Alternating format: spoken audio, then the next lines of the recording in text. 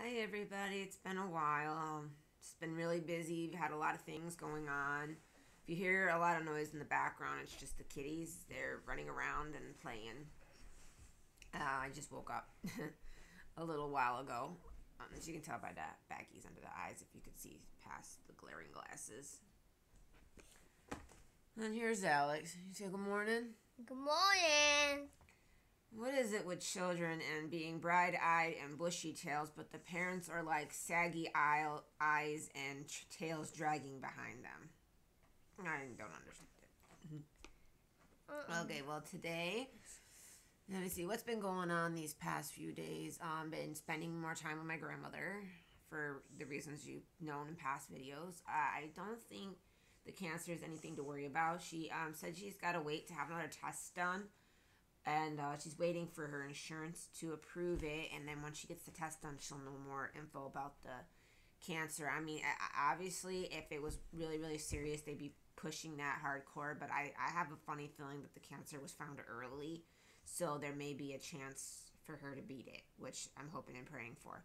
But the problem is the her COPD that's currently in her lungs, so that will take an effect into the lung cancer. It might make lung cancer a lot worse. So an earlier stage of cancer with COPD may turn out to feel like stage 2 or stage 3. I don't know how it works. I mean, I don't have COPD, so I can't explain it. But my grandmother says that it feels like she's suffocating on a daily basis. So when you add lung cancer to it, it's gonna make her feel like she's drowning more or less.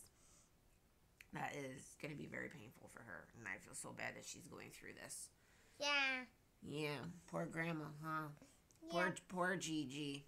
Yeah. We had a big garage sale over the weekend, huh? Big garage sale. There was a lot of toys, and that's where Mommy did most of her Christmas shopping for all the kids. Brand new toys, not even opened out of the box. So I found quite a few things for the kids for Christmas. See, I haven't really worked on any art. I did start a drawing for Aladdin, but for some reason I just can't find the umps to finish it.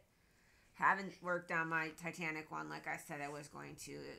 There's just so much going on. I'm having a hard time staying focused with things. I mean, I say I'm gonna do something, but then I end up not doing it because I end up doing something else that's more important. So pretty much life just happens. Haven't been watching a lot of TV. I did put in a new job application for the school district here in my area that's hiring like crazy.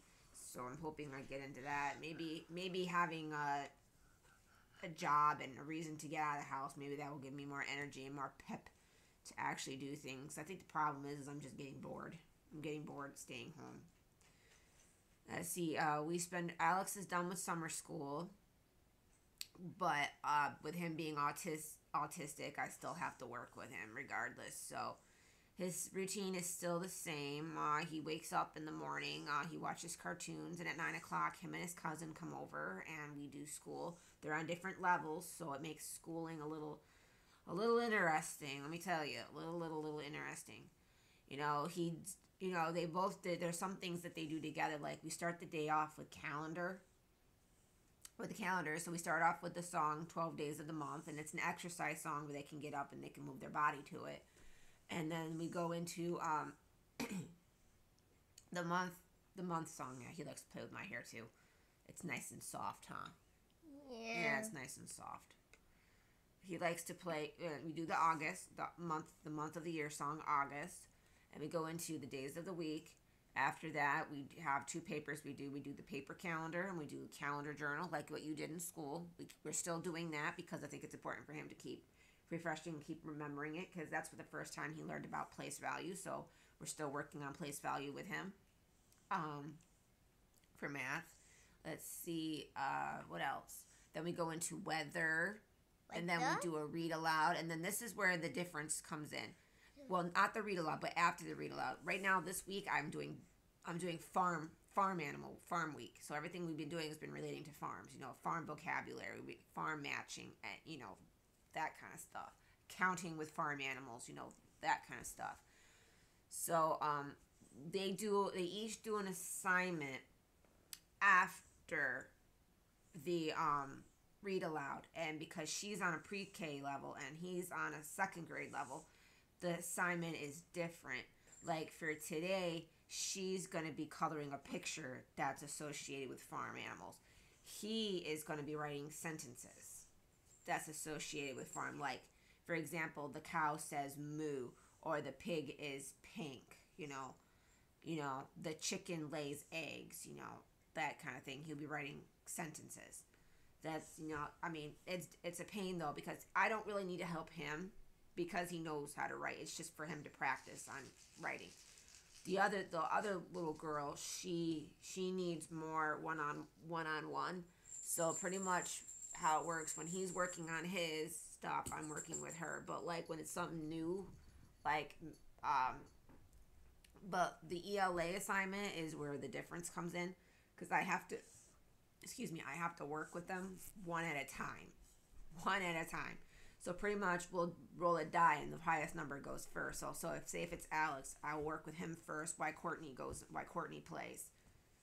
And then while I'm working with her, he goes and play.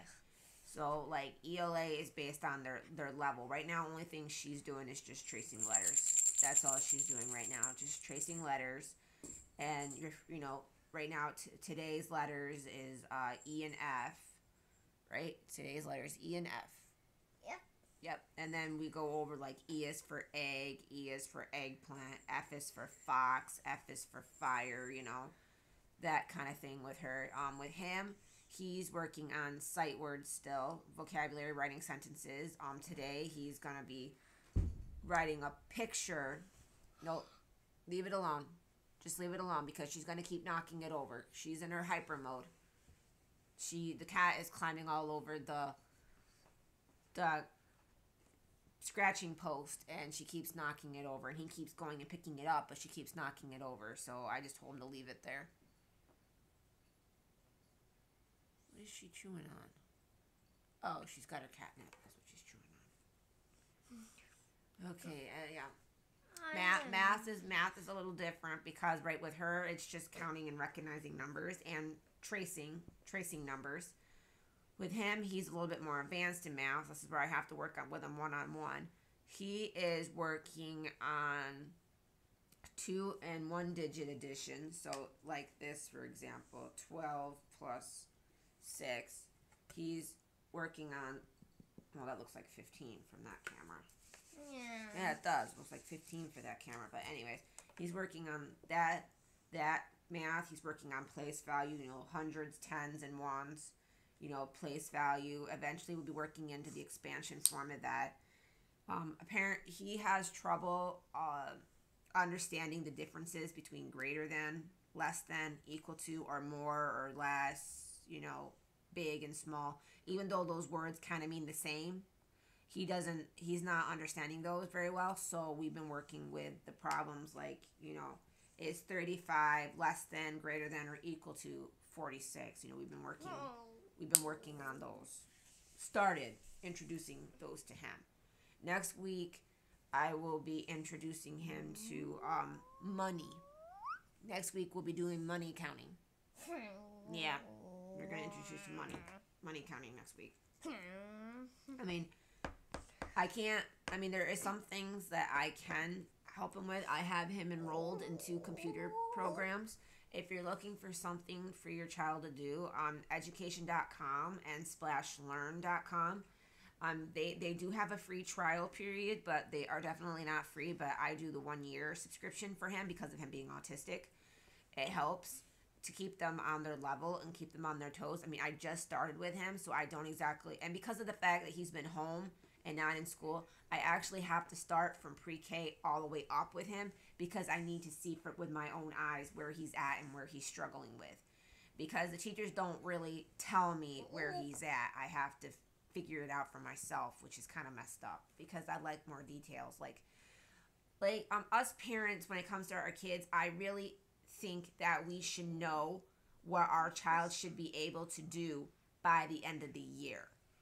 So that way, especially in the early childhood, because that's where it's most important to put those skills in. You want to get those skills in as early as possible. So Alex, thank you. So at the beginning of the year, when teachers start off their school year, I think a letter should go home to the parents that has the curriculum in it, so that the parents know what the kids are doing and where they gotta be for each subject. Rather, it's the ELA. If you're not from around here, it means English Language Arts. Reading and writing. It's what we classify it as. Where their math skills need to be. Where does the life skills need to be? Where does the science, social studies skills need to be? Where does that stuff need to be? So that way us parents can work with our child.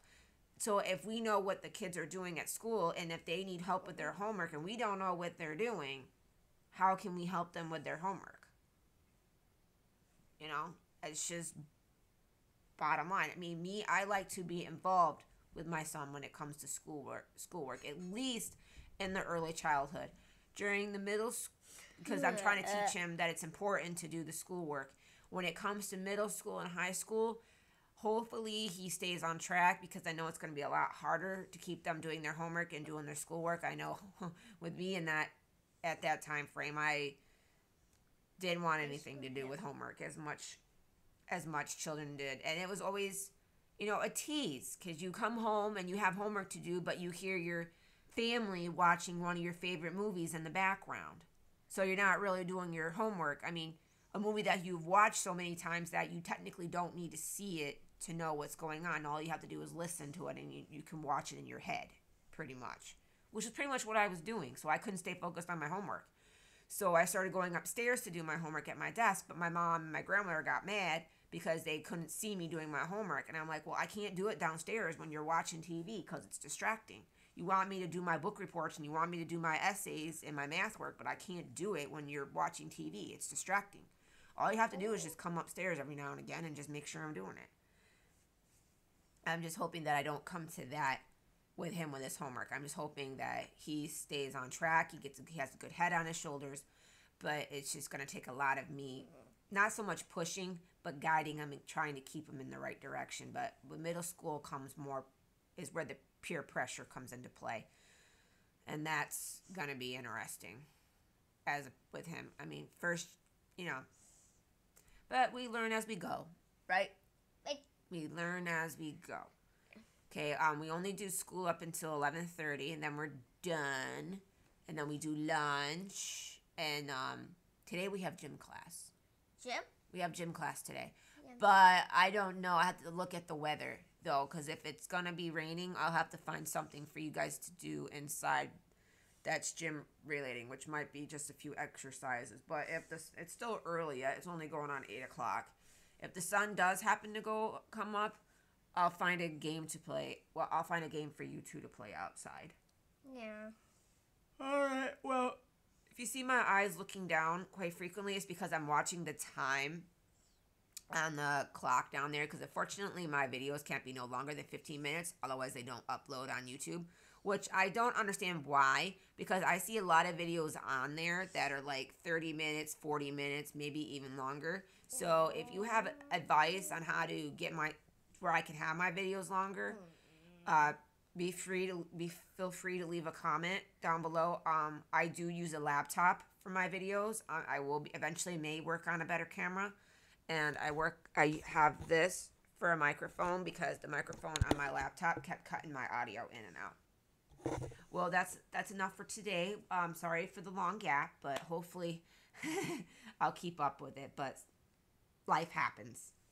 Have a good day, and thank you for joining us. Say bye, Alex. Bye.